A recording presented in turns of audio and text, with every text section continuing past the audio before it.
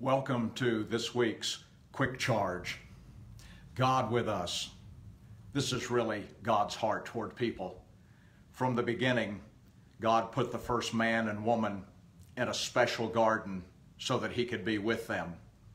God asked Moses to construct a tent in the desert just so he could be with them.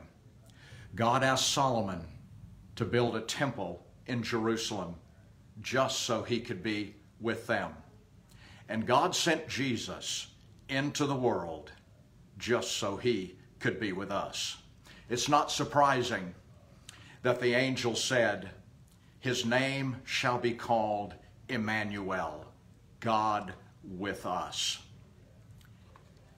God right where we are. What does that really mean? How is that truly to be translated?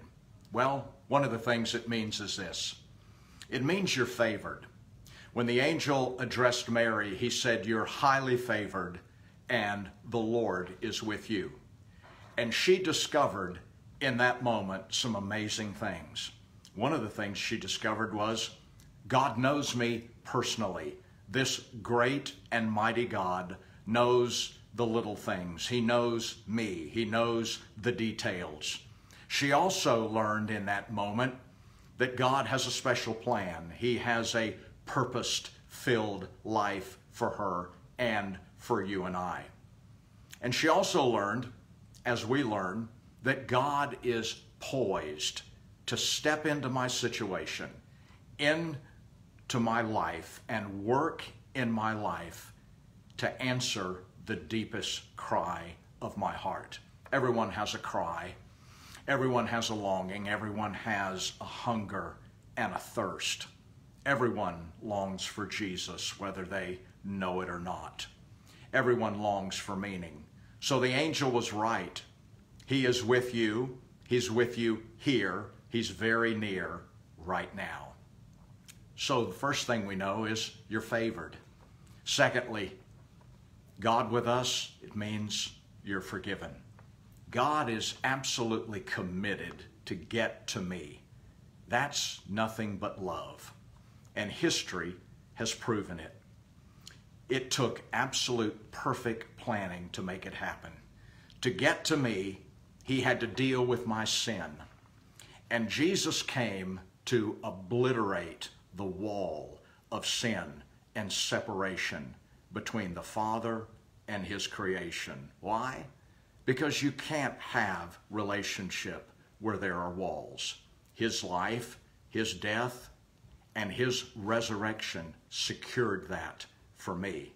When he said, "Father, forgive them," the wall was torn down, and his complete and utter and total forgiveness rushed in.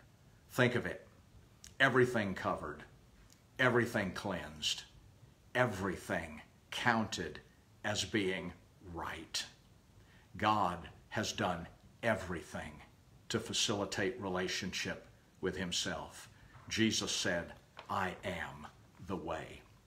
And finally, God with us, it means you're free. You're free to make the choice, to make the decision, to experience the true meaning of Christmas. The true message of Christmas is that just as Jesus was birthed on earth and born into the world as Lord and King, as necessary and as real as that was, so Jesus must also be birthed and born in you. He once told a man, "You must be born again." God is with us so that he can be in us. It is an amazing thought that the Lord of heaven and earth could possibly take up residence in my life.